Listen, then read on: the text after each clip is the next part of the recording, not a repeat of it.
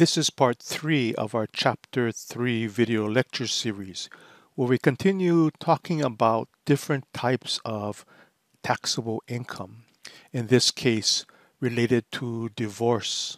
So for most people, they think the big topic regarding divorce is alimony. And we'll see in a second, maybe it's a moot point right now.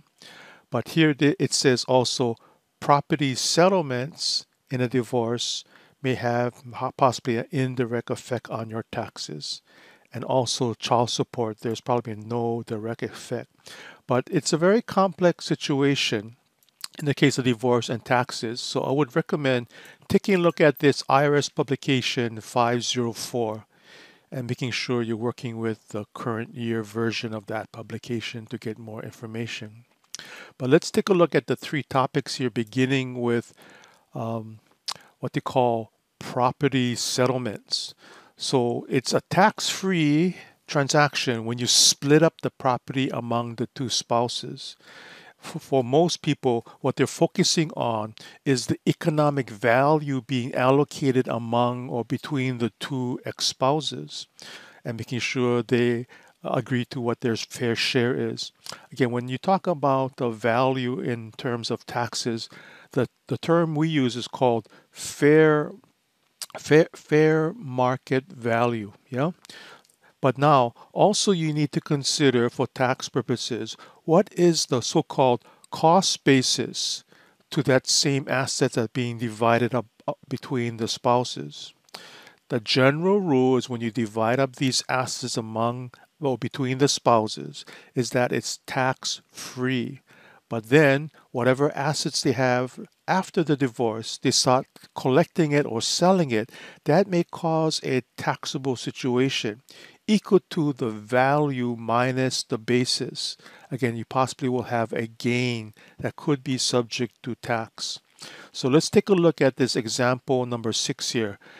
Tim and Cher got divorced, and then in this divorce decree, that's the legal work, the paperwork that the court has to approve, Tim is going to give up a home worth $250,000. Okay, that's the fair market value. But then the cost basis to Tim is $110,000. And Tim doesn't have to report a gain when he transfers this property to Cher. And Cher doesn't have to report any income upon, again, receiving property in a divorce. But when Cher receives the property, this is going to be her cost basis, the same that Tim had paid for.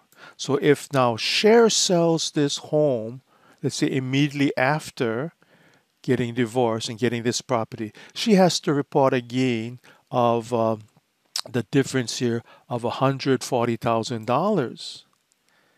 So again, when you look at a property settlement, you're not only looking at the value, the fair market value of what you're receiving, but you're also looking at the cost basis that's going to be also transferred and any potential gain that has to be recognized on the eventual disposition of that property.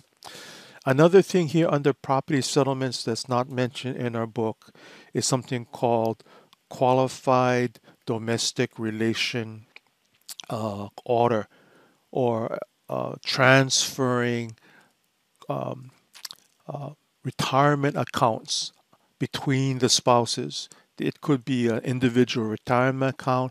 It could be an employer sponsored retirement plan like a 401k or even a pension plan. And again, you're looking at the value of what's being transferred. And at that point where you're transferring the amount between the spouses, usually that's tax-free if it's following this quadro rules, the quadro disclosure on the divorce decree. But then, is there any tax basis to that retirement plan that can eventually be distributed tax-free to the taxpayer? Again, you have to be careful here because this is possibly one of the biggest assets that most people don't initially look at. Yeah, they look at the home, they look at the automobile. They may just after the fact look at the retirement accounts. Okay, so no immediate effect, no taxable gain or loss when you split up the property, but it may have an effect later on. Let's take a look at alimony. Again, the main thing a lot of people first think about when there's a divorce. So if the divorce took place after uh, 2018, there is no direct effect on taxes. You don't have to report any alimony income you receive, and you don't get to deduct any alimony payments you make. But if the divorce took place before 2019, then possibly the alimony you receive is taxable and the alimony you pay is deductible. Let's take a look at the 1040 form and see where it's reported. Oh, if if you're divorced or are legally separated at the end of the year, then you're not married, assuming you're not remarried again, yeah? Or so you're not going to be filing a joint or separate return. Possibly you're going to be single, or if you have a qualifying dependent, a head of household filing status. Um, let's take a look where you would report alimony income.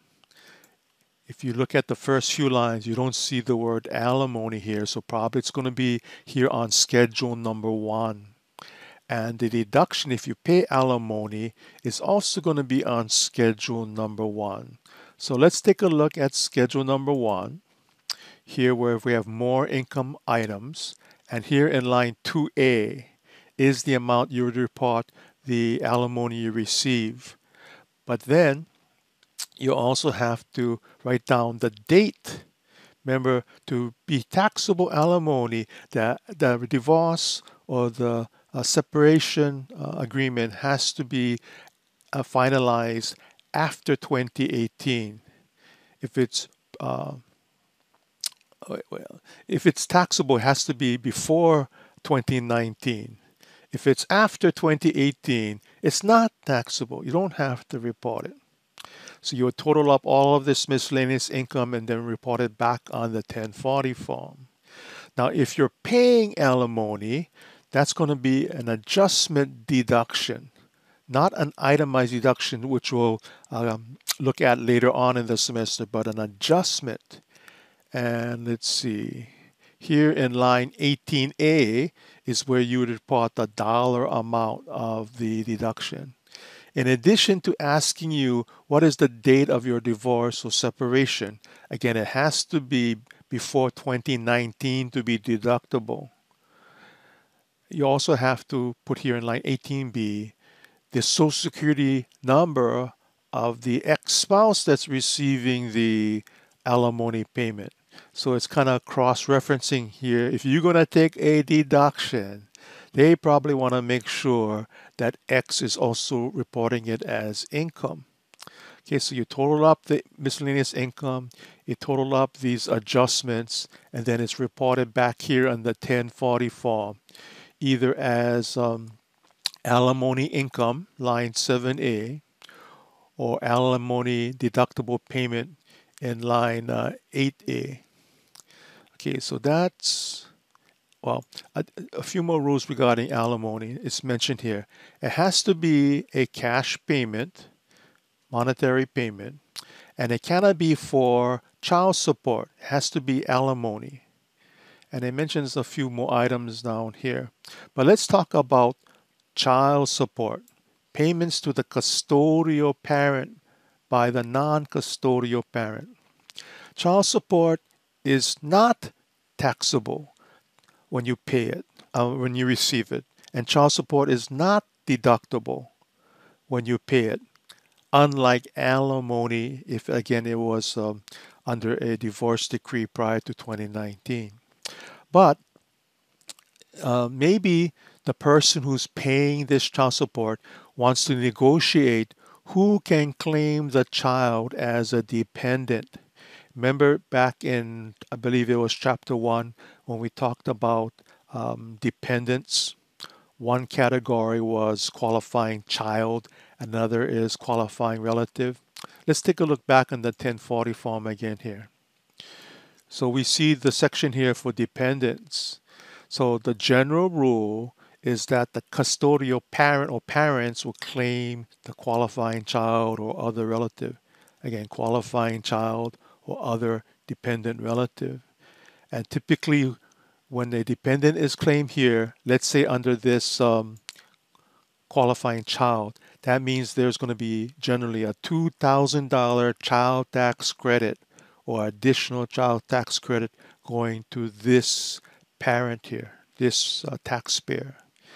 But now the custodial parent can give up the right to claim the dependent to the non-custodial parent. So the non-custodial parent can claim that $2,000 child tax credit or possibly the $500 other related dependent if they don't qualify for the child tax credit. That's again giving up the right by the non-custodial parent. And it was mentioned back in that chapter 1. This is the form that has to be signed by the custodial parent and given to the non-custodial parent. So now that parent, non-custodial parent, can claim the credit. Okay, either you do it by year or multiple years, and then anytime that custodial parent can revoke that right to the by the non-custodial parent. If you're the non-custodial parent, you got to attach this form, again 8332, to your tax return in the year you're claiming that that child. Okay, so let's stop here. Go ahead and continue with the next video that should be dealing with the next type of income. That's going to be distributions from an IRA account.